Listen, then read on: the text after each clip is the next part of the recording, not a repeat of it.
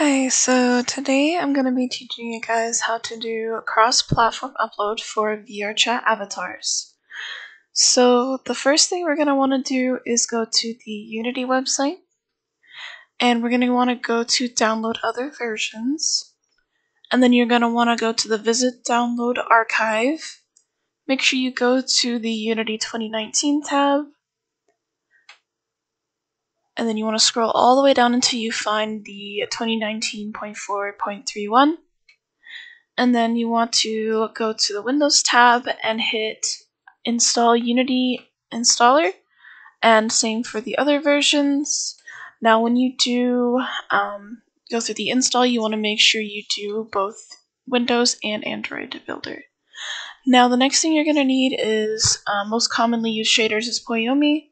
They have a link to their Discord on their Patreon, which is where they also do their pro shaders, which sometimes you have to purchase for avatars. And that Discord link is right there.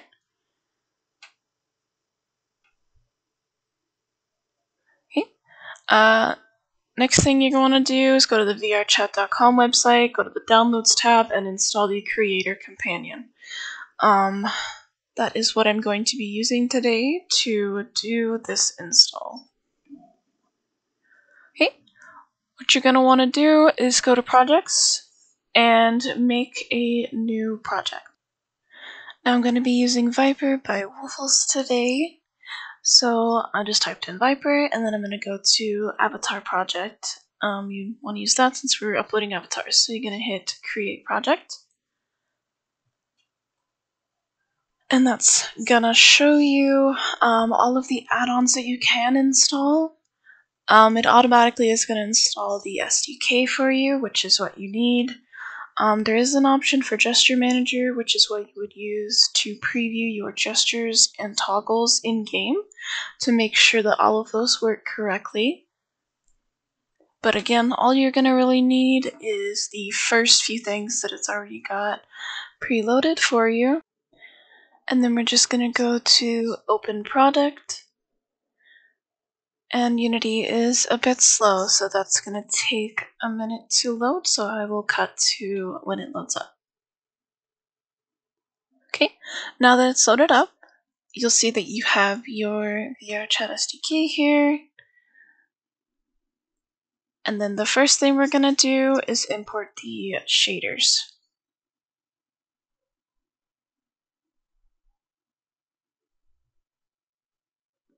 We're just going to hit import.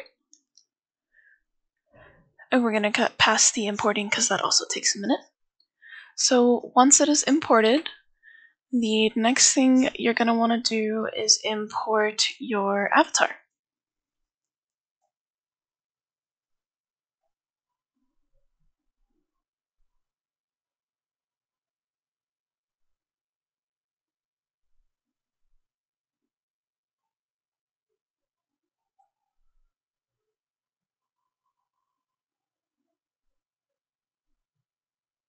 Okay, then we're just going to hit import again, and I'm going to skip to the part where this is imported.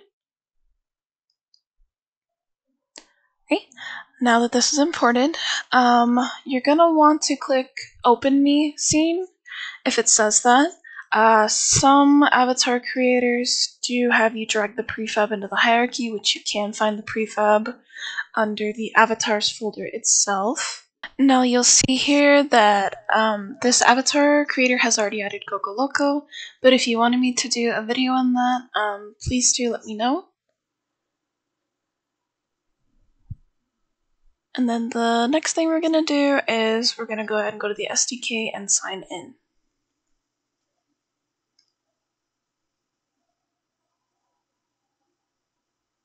Okay, once you have signed in, you want to make sure that there's no present issues there that you have to auto-fix. And then you want to go ahead and detach that blueprint ID, otherwise it's going to give you a blueprint ID error when you go to upload. We're going to go back to the SDK, and we're going to make sure, again, that there's no issues there. You want to auto-fix anything that's red, but just ignore the one that says that there's like shader custom keywords. That one you don't have to worry about. And then we're going to go down and we're going to hit build and publish for Windows. And then you want to go ahead and click yes on the Thrive settings here, the recommended. Okay, so it actually gave us a prefab error, which is good because I can show you how to fix this. So Poyomi sometimes has issues. You just want to go into the Poyomi shader folder, go to scripts, and then select the Thrive editor folder and delete it. So now we're going to try and upload again. And it has given us another error. It looks like this avatar creator did include the SDK for you. So we're going to head and go and delete that since the creator companion includes the SDK already. Gonna go ahead and build and publish again.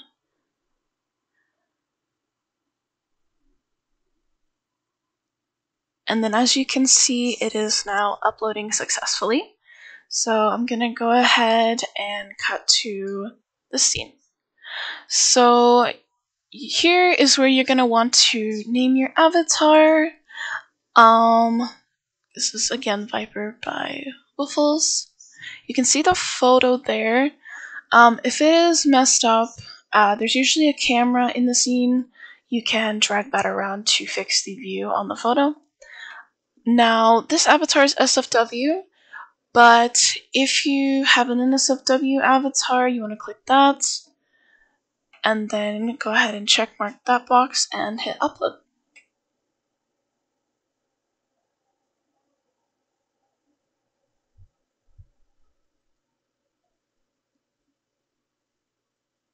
And this does take just a second.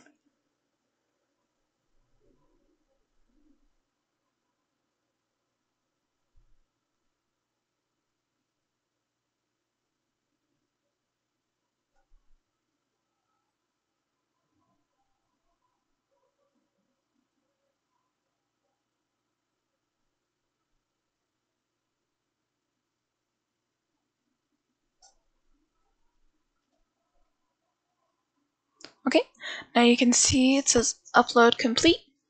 Go ahead and hit OK.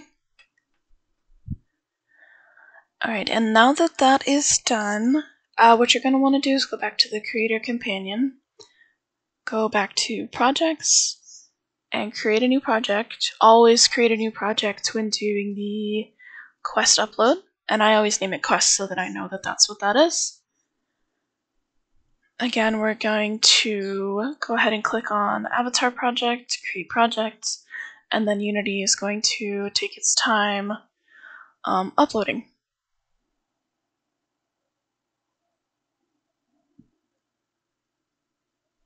Okay, now once this project is open, the only thing you need to do for the quest side of the upload is import the quest version of the avatar.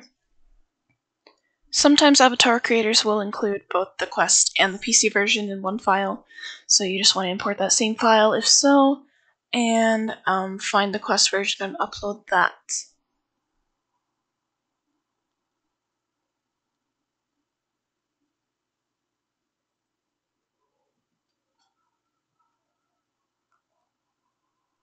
Again, we're just going to go ahead and hit import.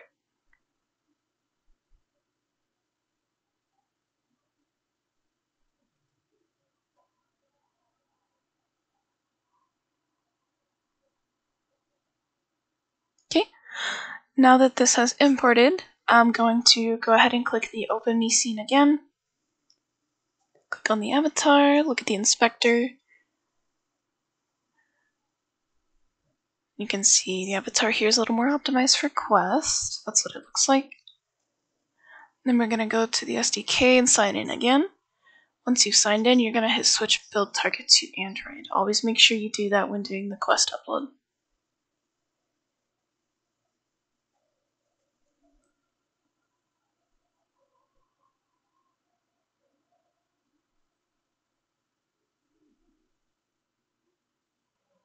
Okay.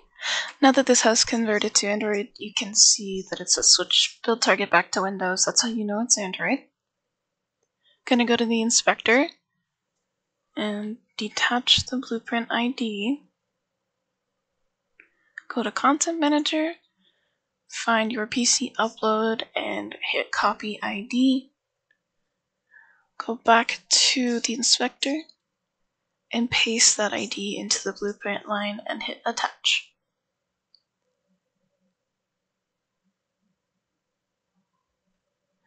Now remember, this specific avatar, the VR SDK is included, so we're gonna delete that. Normally you don't have to unless it's included when using the Creator Companion.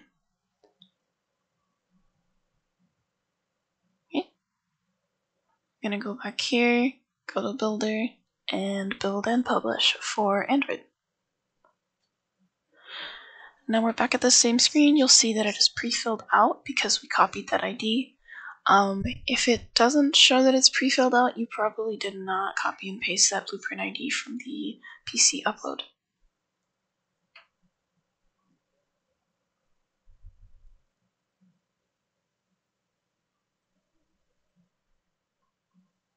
Okay, as you can see, the upload is complete, so now your avatar should be both PC and Quest compatible. That is all for the tutorial. I will be linking both the avatar and Waffle's shop, and then as well as my Discord link, where I can help you further.